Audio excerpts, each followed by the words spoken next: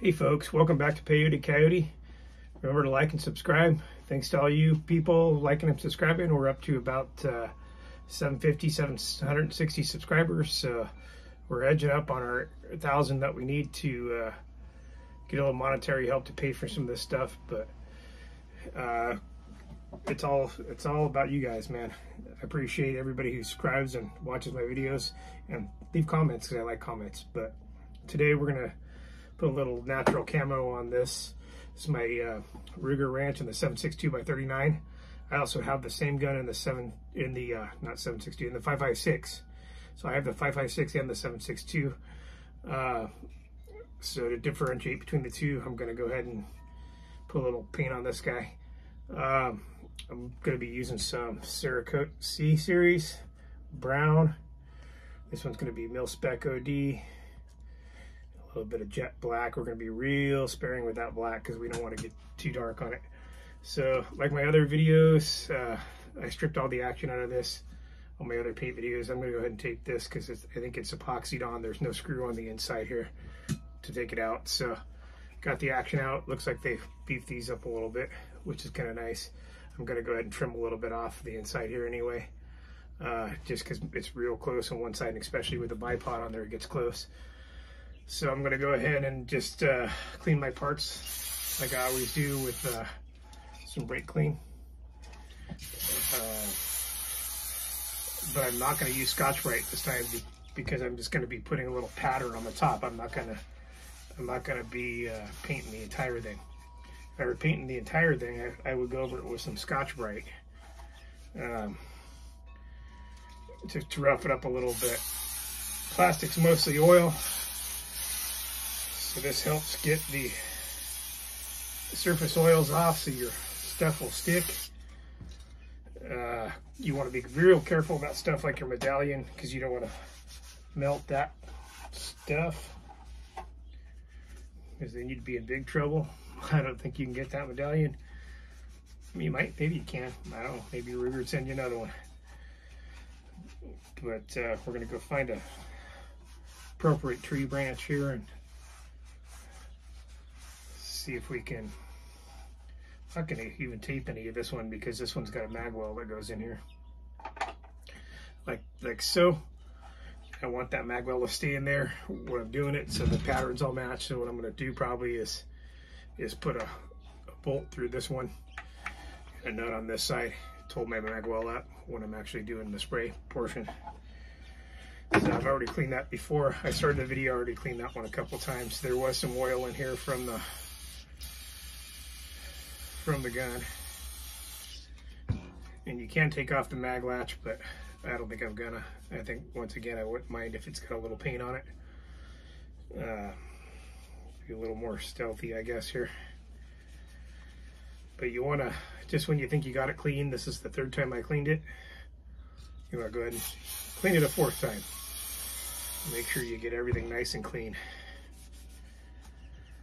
This is going to be a real simple, easy paint job. So let's get this guy. Notice I'm trying not to touch it with my hands. I'm using the towel here.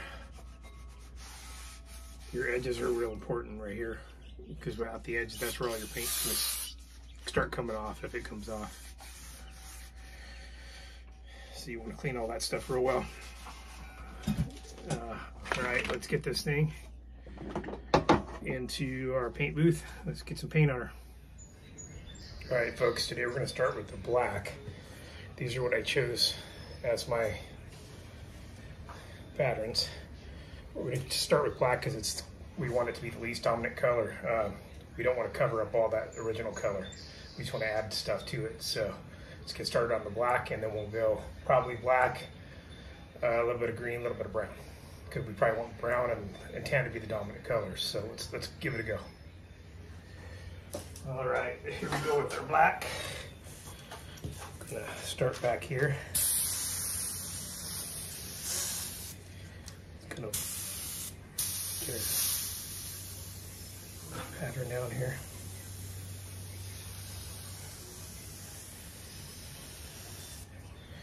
There's a little bit of black on there. See that? I'm going to switch up to this one.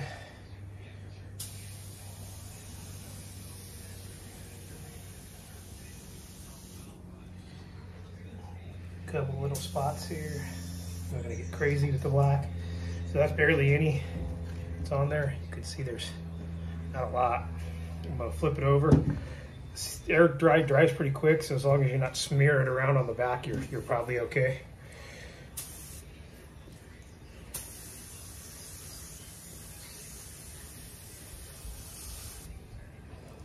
There,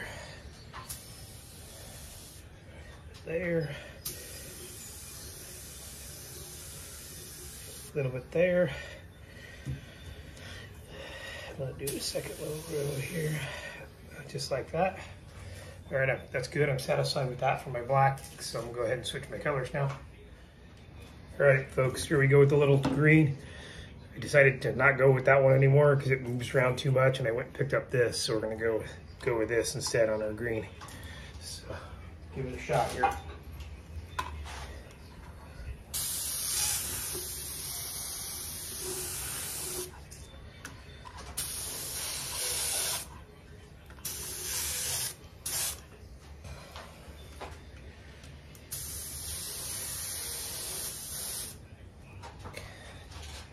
Quite nice. I like it. I like it. I like it a lot. I'm going to put a whole lot down here on the grip because obviously that's where you're gripping it and it's more likely to come off. I'm going to go ahead and flip this onto the stand here because the green's a little bit wetter than the rest of it there.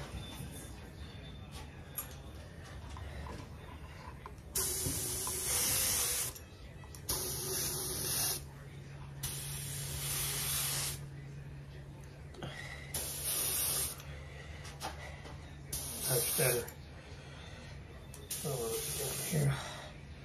I'm going to switch back to this one here. A little detail on this one. Just to give it a little more different detail. What I might do is just use this finer one to go over it with the brown.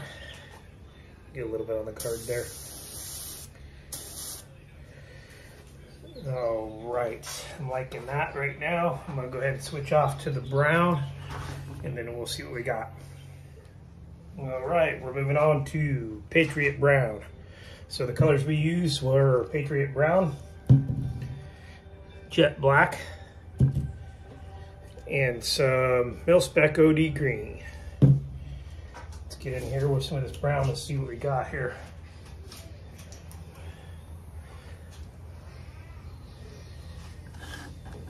Out there a little bit.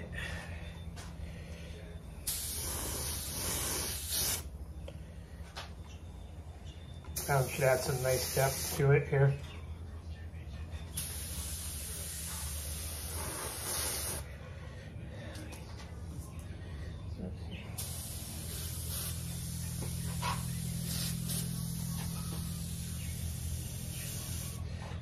That's why I'm using two different kinds of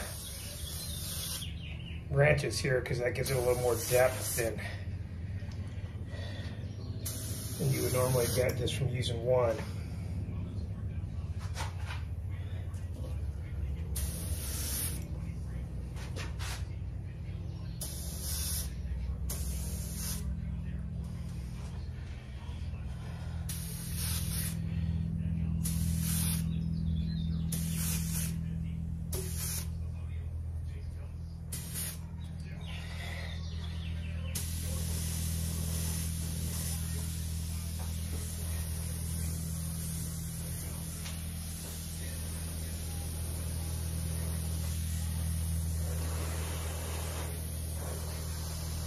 Again, I've got decent control. I've got pretty good control of my gun here because I did used to be a carpenter, so.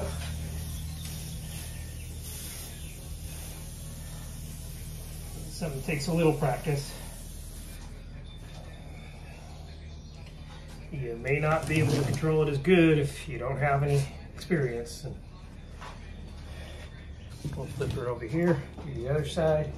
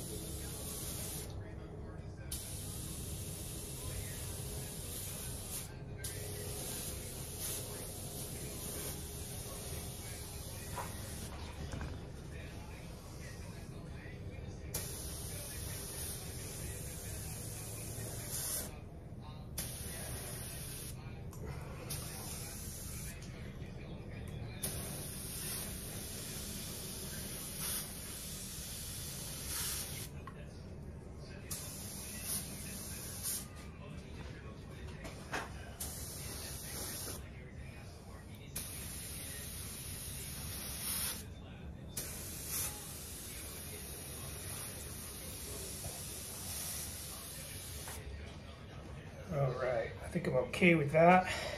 See if I can get a little on the front of that thing. And the mag well.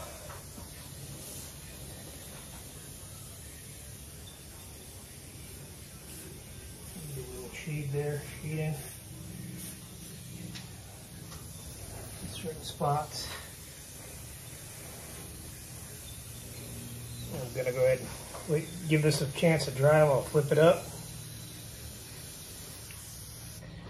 and do a little bit on the top side, and then we'll see what our results were when we are done. All right, here's the results. Once again, it's all about gun control. Take you out here so you can see it in the sun there. So it came out pretty good. I'll take it. Let her dry and put her back together. We'll see what we got. All right, let's take a look at what our results were. So what we started with, this is the 5.56. It's the same stock. And this is what we ended up with the 7.62. Real subtle, which is kind of what I wanted. I like it, it came out pretty nice. Let's take a look at the other side real quick. Stand her up. Look at the bottom. And this side. Pretty stoked, I'm happy with the results. If you liked my video today, remember to like and subscribe.